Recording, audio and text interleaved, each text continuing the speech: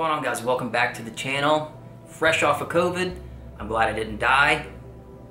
Hopefully you're glad I didn't die either. I definitely would have taken a bullet a couple times. It was absolutely terrible. But you know what made having COVID so bad? I bought the new M90 like the day before I started having symptoms. Brand new, and basically got to take it out of the box, and then I had to sit there and look at it for like 2 or 3 weeks because I had COVID for quite some time. And that was really tough. I'm eagerly making it. It's the first video I've been able to actually make since COVID. So anyway, first things first, guys, if you like supporting the channel, we don't do Patreon, we never will. I don't want free money or anything like that, but if you do want to support us and you like to look pretty fly, then go by thirdpinthreads.com and check out our cool outline t-shirts. I know this is mainly an AK channel. I've got our Commando t-shirt on, but I love carry handle ARs, and I'm really proud of this shirt. We have some RPK shirts on there, some Draco shirts, our 545 Crink shirts, finally, and those are almost gone. But we still have some of these Commandos, and we do have some Draco shirts, so guys, if you do want to help us out, go check it out. And if the hats haven't dropped yet, because they should be dropping like any day now, if they haven't dropped yet, then they will drop very soon. That's going to be a September drop, so look out for those too. So the M90, okay, I remember right where I was when I saw it. We all saw the TFB TV video with Shorty Short James, you know, guy that shops at the Baby Gap, but makes a good gun video every now and again. Got us all antsy in our pantsy about this new 5.56 AK, finally. A Zastava 5.56 AK. We haven't seen those since some of the pistols coming in, but mainly it's the rifle. We haven't had a rifle in that caliber since the M90np, which there's been one on this channel for a couple years now. I'll try to show you some footage now. I had a blast with my M90 for a couple of years, man. I shot thousands of rounds through it. It was almost 100% flawless, got a lot of good content out of it, a lot of fun, and had fun accessorizing it while I did. But when this new M90 came out, I had to have it. I was like, that's fine, that's the one we all wanted. It takes AK mags, that's the one. So unfortunately, you know, we had to sell the M90np. But what's crazy is I sold it for more money than I paid for a brand new M90. Sold it for like 1,400 bucks. Ended up getting the new M90 after taxes just below 1,400 bucks. So it was like an even swap. But I guess the question is, you know, did I do good? Because the old M90 that took AR mags that no one seemed to like, I loved it. You know, didn't sell very well when it was here, got slept on, and they stopped importing it, but it ran great for me. Did I do good trading that for the new one? I don't know. But there seems to be a ton of interest around the new M90, but there doesn't seem to be a lot of dynamic content on it. There's a ton of unboxings. There's very few shooting footage of them. There's some really great mag compatibility videos from Austin's Armory. You should check him out. That's great info. But not as much content as I would like for there to be on this gun. So hopefully we're gonna fill that void. Now, because there are so many videos of people unboxing these things and you get to see exactly how it is brand new, I'm not gonna make that video. I've already pimped mine out. So I'm gonna show you some aftermarket touches that I've done, and then I just wanna go to the range and see how this thing does. I knew the second I bought it, all that black furniture was going away. It had a, you know, Hogue handguard, gross. Mag pull, pistol grip, gross, and probably the grossest, but it makes people mad, that Zukov stock. Guys, I'm not a fan. I just don't like it. Don't like it. Never have. Ugh. I knew there was a really cool gun that I would like underneath all that gross black furniture. It just needed a little bit of wood and some other stuff for me to like it, and it has that now. There's still a couple things I'm waiting on, like a trigger. I'm still waiting on a trigger to come in. We're gonna swap that out. By the time we actually shoot this, hopefully I'll have the ALG in there. But right now it's still stock. All right, let me show you what it did to it. And here we go. Pretty sharp. This gun's so damn long, it's kind of hard to get it all on camera. We'll start from the front. So right away, obviously, all that gross black furniture is gone. We do have a new grip, but you know, it's better than Magpul, I think. These things do have 14x1 left-hand threads like any other AK. You know, I thought long barrel, 223. This thing just is begging for a flash hider. So, oh, no tuning fork action. So we put a JMac flash hider on there. This is actually modeled after a German G36 flash hider, and it's compensated so the bottom's closed a little bit, but it just looks good. I think it looks really good on there. And yes, long barrel on these, long Johnny barrels. The barrel is a little bit thicker, the chrome line, they're 18 inches. It's gonna go really well with this round. Of course, I'm already used to that with the old M90. I know how they shoot, so there's gonna be no surprises there. Of course, there's that beautiful gas block. 3 settings. One for my pleasure, one for her pleasure, and one for your pleasure. So, we're gonna suppress it. We're not really gonna pay attention to that break-in period that Zastava was talking about. I mean, do you have 200 rounds to blast through this thing to break it in? I don't think so. I sure don't. My favorite part, the handguard. So this is my most prized set of Trenchart handguards. They happen to be Yugo pattern, 3 slots. They have Kula carved up top. I've been told by many Serbians that that is a town. I don't know if the town still exists over there, but that's what that was. A little bit of stain here. Don't know what that was. And some more Trenchart on the other side. Nice and oily. Looks really good on this gun. It's just a good contrast. The safety is really, really tight. I'm just gonna bend it. Ooh, when I get a chance. Ow. I'm just gonna bend it when I get a chance, and we'll get that sucker loosened up. These safeties I think are really nice, so I'm not gonna change it. They just are so tight, but they're easy to loosen up. It's just a leaf spring, just bend it. The trigger is standard, and I do have an ALG on the way for it. Maybe by the time we're actually gonna shoot this thing, I'll have it in there so you'll get to see that. But I will say, the trigger on these out of the box is really, really nice. So don't feel like you need to change it. I'm just a bit of a trigger snob, so it's gonna get an ALG. It's like sriracha sauce, man. Put that shit on everything. We got rid of the gross mag pull grip, and we put my favorite AK grip in the world, US Palm, with a little bit of goon tape, and it's one of the OGs that has the butt plug. So you can put some snacks in there if you choose, and you know, it looks kind of cool in there. Okay, got rid of that friggin' Zukov stock, and we have a JMac SS8 SIG style stock, and you've seen these in other videos. This is just a piece of pick mount right there that smacks into the back of a Yugo receiver.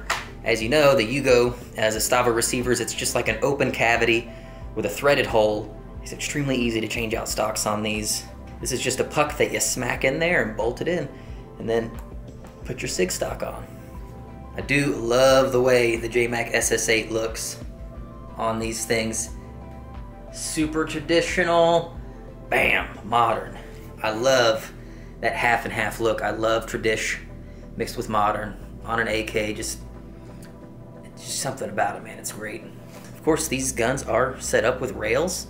So if you were lucky enough to score one of these RS Regulate rails, a bunch of them just flooded the market, so hopefully you guys got one if you needed one.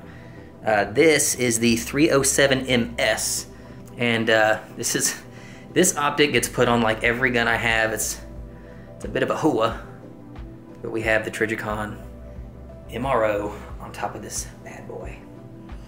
Awesome sight picture, looks good, feels good, it's got a nice balance to it. Definitely not a light gun. It's pretty friggin' heavy, actually. But I'm excited to shoot it. So that's what we've done. You can do this to your M90. You can even take it a lot farther than this. You know, they have really modern handguards. You could go like SLR Rifle Works, TDI. I've actually got a cheese grater on the way from my buddy Tony at Kyber. I'd like to put a cheese grater on this, but it's not here yet. Anyway, that is how I've pimped out my M90. So I think it's been tastefully upgraded. I don't have many mags that I think are gonna work for it, so I'm gonna bring what I hope will work for it. And we're gonna go to the range and shoot this thing. And of course, we're gonna put a Wolverine on the end of this bad Johnny and shoot it suppressed and try out those different gas settings and see what it feels like. Let's go to my home away from home and shoot this bad boy. So, remember I said I was gonna put an ALG in it before we start shooting? I put an ALG in it. I will tell you, out of all the ALGs I've ever installed, this has the shortest take up and reset I've ever felt. It is the ALG Elite or Enhanced, whatever the better one is out of the two.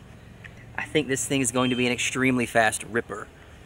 But Remember we said earlier, we're not really gonna worry about a break-in period. I'm just gonna leave it on setting 2 and really just function checking. So I thought it was only right if the first mag we put through the gun is with the original mag that comes with it.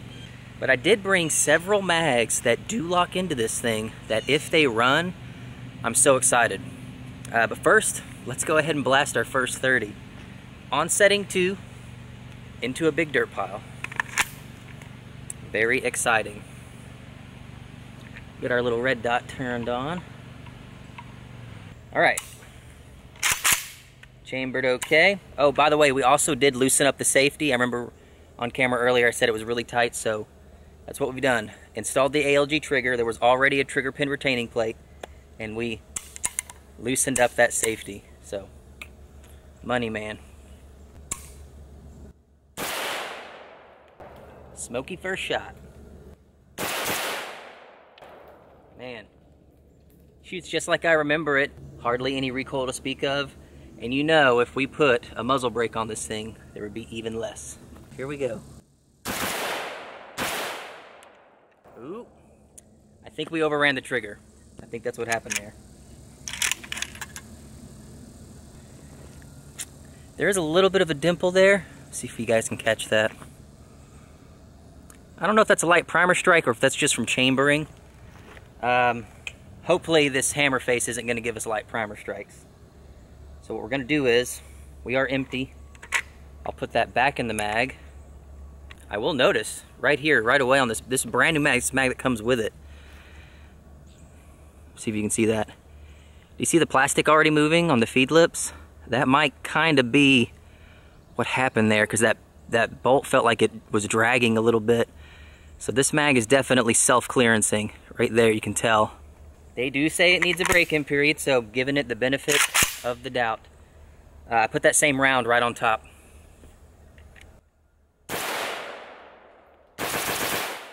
Woo. Definitely overrunning the trigger.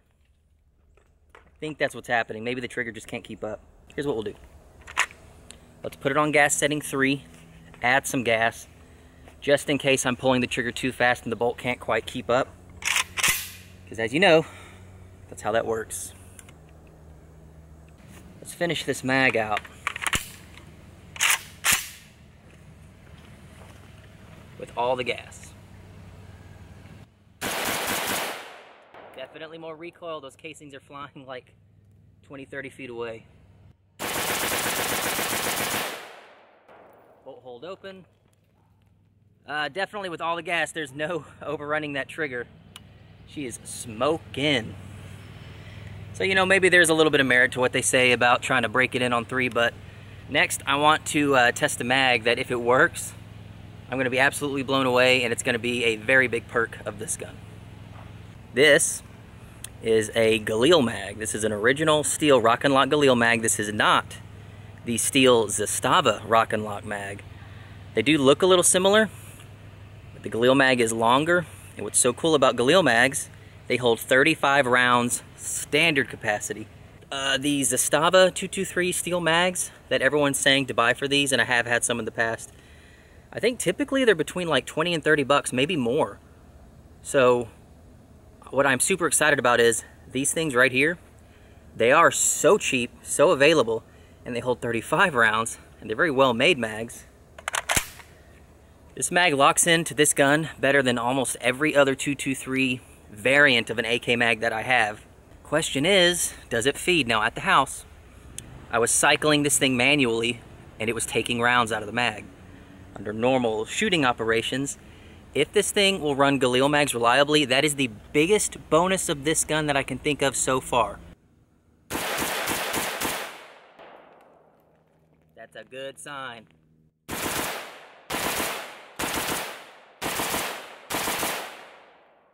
This is so exciting that this mag's working. Ooh, we had a jam. Yeah. Nosedive. Man, I don't know. It worked so good for so long. Oh, man, that's such a bummer. Yeah, it's like there's not enough spring retention towards the end of the mag. to give it what it needs, and it nosedives the round. Bummer. Polish Barrel mag. Another mag that is extremely common in this country, very cheap. They're just solid plastic. There's no metal in them whatsoever other than the base plate. So try to keep an eye on that mag latch and you'll see what I mean. It's almost like it doesn't move, but it is 100% locked in, no mag wobble. Problem with that is coming out takes a lot of force to get it out. And it gives you like a false sense that it's locked in, or it gives you a false sense that it's not locked in because you don't hear the click, but it clicks in. This one hand fed at the house. If this mag works, that's a bonus. I would rather the Galil mag work though. First round chambered just fine. Here we go.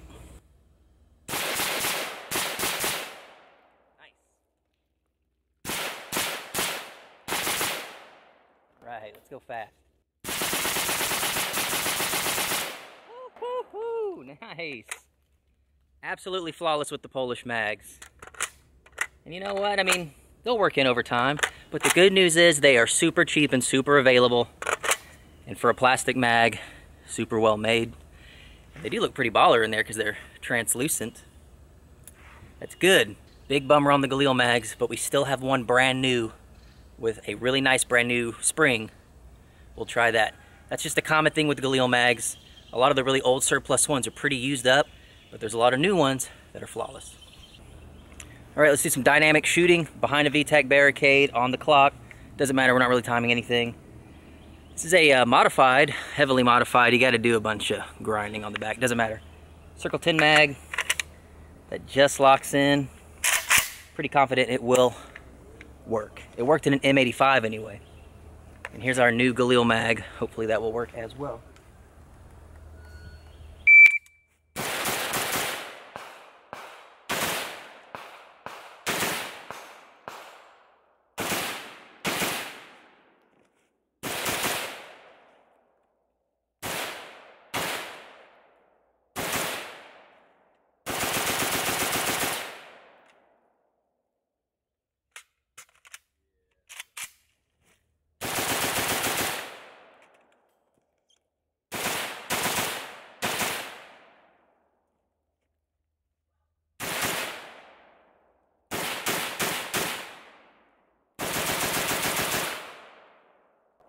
See what I mean?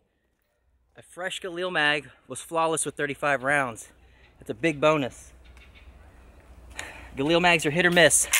The newer you can find them, the better time you're gonna have. Whew. Whew. Oh man, that got my heart pumping. Thing's a shooter, dude. And that's all been on setting 3. Stand by.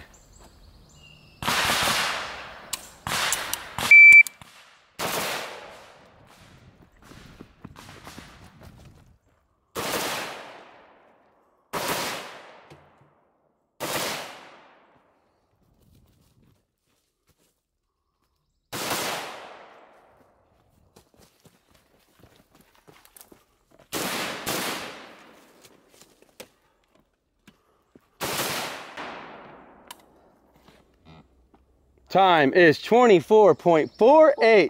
25 seconds. How's that Zastava run, dude? Oh, dude. With the right mag, it runs great.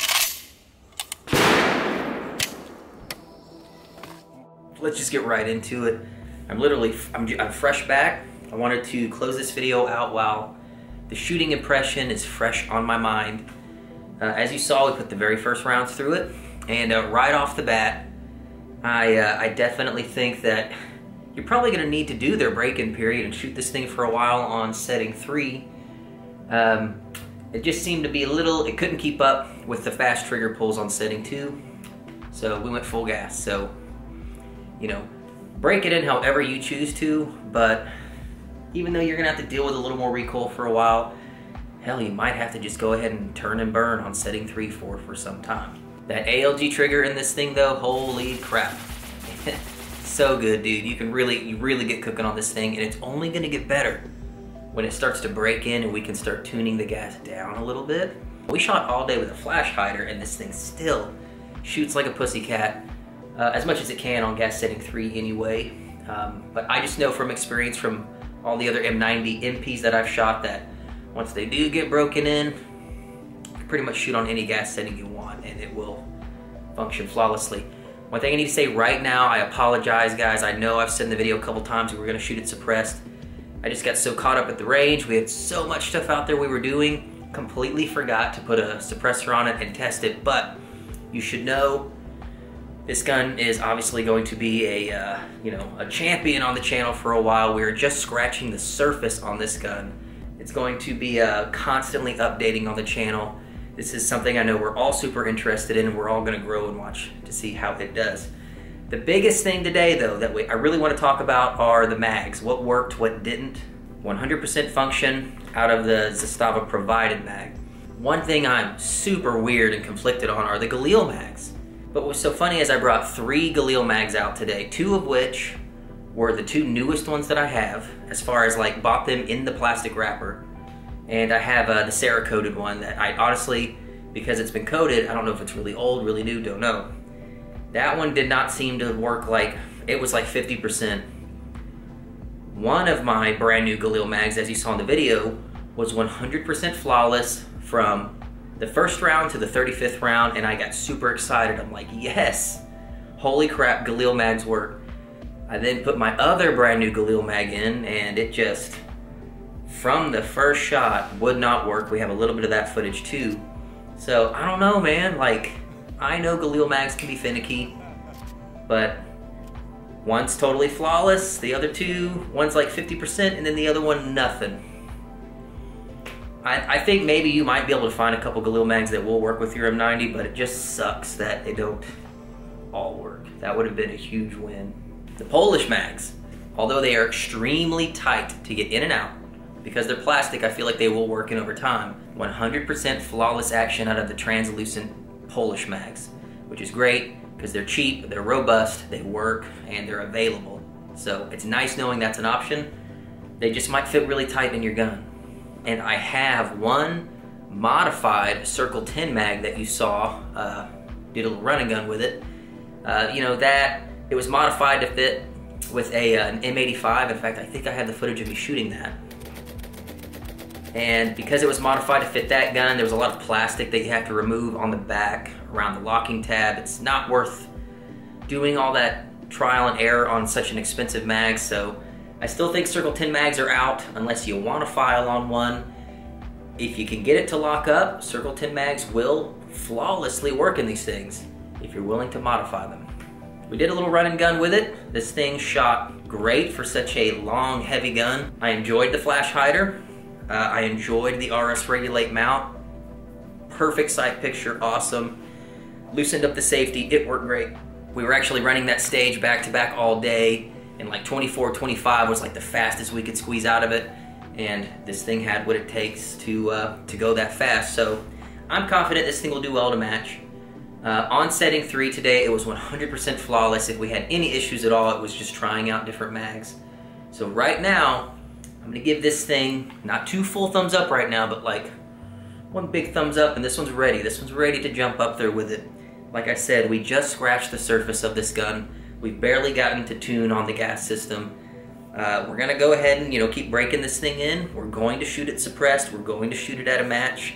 Change up some furniture here and there, and it's, more videos are coming. I know everyone is eager to find out more about these things and just how they shoot, but for me, it was a blast to shoot today, and I'm pretty happy with it, man. Pretty happy with it. More updates to come on this thing. Remember, if you want to support us, go on Third Pin Threads. Check out the shirts, man. We still got some 545 cranks. We don't do Patreon. I want you to get something for your cash.